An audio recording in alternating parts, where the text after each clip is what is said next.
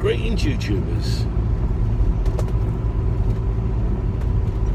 Sorry, I had to see if you were on there. I wasn't sure whether or not you were or no, you weren't. I thought that you might not want to join me. Shall I start again? Greetings, YouTubers.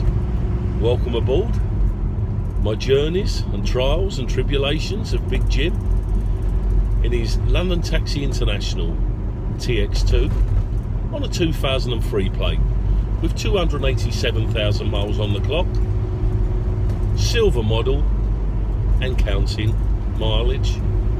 A very, very good morning to you.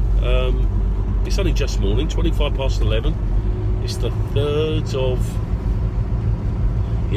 of January. So we're well into the 2020 now. Thought I'd give you a quick update.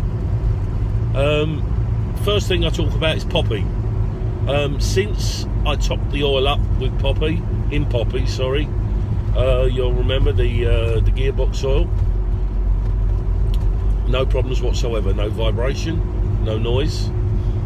Probably just a little bit of a whiny thing if I was really being critical, but I'm not. It's an old girl. You can hear her now, she's running really, really smooth. There's no undue whirring noise. In fact, I came out this morning and the first thing I done, now it's me in a left-hand bend now, but there never was a whine on the left, so that's the left. Right hand's coming up a bit further down, I'll let you know. I got up this morning, I've just jumped in the car. It's, like I said, 25 past 11 in the morning in Poppy. Don't call her a car. Jumped in Poppy. First thing I thought was, check the oils, Jim. So I've checked all the fluids in all the vehicle, and she's absolutely fine. That litre and a half, that litre and a half that I put in the other day, you'll remember, on a previous vlog, is still in there. Mind you, I haven't really done any mileage on her. This is the first day, gang. I know I'm sounding a bit Barry White here, but there's no sore throat or nothing. This is the first day that I've been able to get out. So Poppy's really been sitting there doing nothing over since Christmas Day was the last time she was used, really. Apart from going to the shop a couple of times. Excuse the flare again. I'm really gonna have to move, you know. We can't keep having this. I mean, the professionals don't have this with flare. They've probably got some sort of filterization that they can put on. Not so much with me. So anyway, no noise at all from Poppy. She's absolutely running lovely and smooth, not losing any fluids. So let's just see how we go there with Poppy. I've got no real major work to do with her. I gave her a clean the other day. Now, the reason I got up this morning and checked all the oils, because I got a WhatsApp the other day from someone that's very dear to me, and she said to me, I think I've got some problem, there's no power in my car. And she drives a Citroen Cactus. It's a nice little car. Well, I nickname it the plastic car. It is the plastic car, but it's a good car. So she said to me, I've got no power. So I said, right, done a few various checks. This is really over the sort of phone. So what we decided in the end, we'll get it down to the dealership. Actually, she called the AA out first. AA came out, and when they came out, they found a hose, a turbo hose was loose. So they tightened the turbo hose up, but unfortunately, that didn't cure the problem. It's unusual for those hoses to go off because they come off because they're crimped. The only time they'd probably do it is if the pressure was up that much. So there was a reason, and I suspected the possibility of a turbo fault. I thought there's a problem with the turbo. Definite problem with the turbo. Anyway, it ends up that there is a problem with the turbo. And what was the cause of it? I mean, the crunch of the matter, the bottom line is lack of oil. She checked the oil in October, and now we're just into January. She went down to visit her brother. Quite a long journey. Oil's low, turbo's up nice and high, and you know those turbos spin at 1,000,000 miles an hour. Run out of oil, couldn't put any oil up onto the bearings of the turbo, and naffed the turbo. Now this has got a turbo on it as well. The difference between the two cars is the Citroen is a fairly new car, and the tolerances on those cars, I mean, they have to be spot on and perfect. I mean, this whole thing will run on fish and chip fat oil. You know, the engine is so worn that it'll, you know, it slaps and flaps, and so there's nothing that way wrong, but it just goes to show you what can happen if you neglect, as I did with Poppy, the gearbox oil, as she did her engine oil. So this is my New Year's Eve tip for the day, gang. After you've finished listening to my Barry White low dulcet tone voice, what I want you to do is go out into your, doesn't have to be a taxi, go out into your cars, go out into your vehicles, wherever they may be, lift the bonnet and do a fluid check today. You might not have done it for a while. Just do yourself a big favour. After you've listened to me, it's a nice day, well it is in the UK, just get out there, lift the bonnet and do a simple fluid check. Check all your oils, check your water, power steer fluids, automatic gearbox oil fluids if you've got an automatic, power steering fluids, water, and even your windscreen washers. So just give it a go today. I know I'm preaching to the obvious, but you know, it's little things like this that we miss out on until it's too late. And unfortunately for her, it's worked out a very, very costly omission by not checking.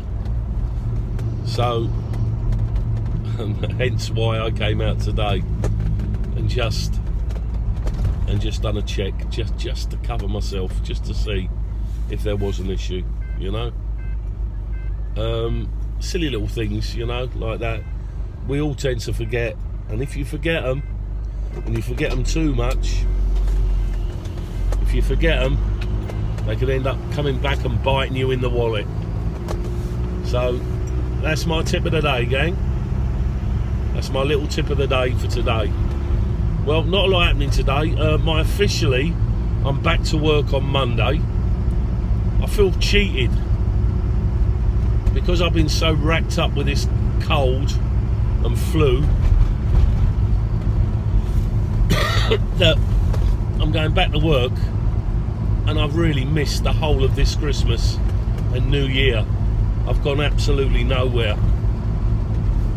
Now this is still now, it's actually now in a head cold now, and it's really banging at my head, which is putting pressure again on my eyes. I can feel my eyes playing up a little bit. So I don't know, I'm going to see what happens before I go back into work on Monday, and if I don't feel up to it, gang, then I'm not going back. It's as simple as that.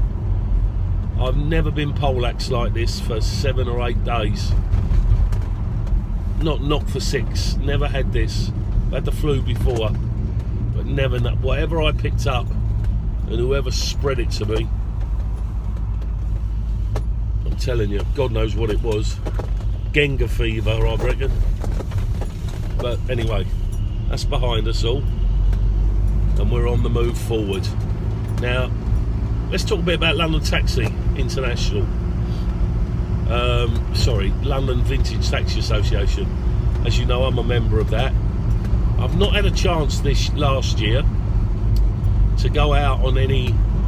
They have like jollies where they sort of go to vintage car rallies and that, and because you're a member of it, you park up, you shine your vehicle, and you sort of get a free ticket to get in, you and one of your passengers, and then you just put a little board up or whatever you want to do about your car and have a look around. So I'm hoping to get a couple of those in this year. Poppy is up for it. She does look sweet, I must admit, and she's about the cleanest TX2 that I think I've seen, but I've not seen them all, obviously. But I'm planning on doing that this year. And they always fall on the weekend, so that'll be nice. Apart from that, everything else is going relatively smoothly. I'm just fingers crossing myself that this is now going to just disappear. It's sort of gone from the chest and the rest of the body, and it's now gone up to the head, and I'm hoping it's going to leave the head and leave me with a little bit of normality back to life, because I've done nothing since Christmas Eve, absolutely nothing, and that really sort of miffed me, because I had so much to do, so many people to see, and had to turn them all down, and that was really disappointing. So, from Big Jim's sake, it's the quietest New Year and Christmas that I can ever remember having in my life, and it's one that I don't want to replicate, gang. But what can you do? What can you do to fight these lurgies off? What can you do? Had also in the last vlog, apart from a load of lovely wishes from all you people that have subscribed, don't forget to subscribe, because we are on the way to over 100 now. Let's see if we can really grow.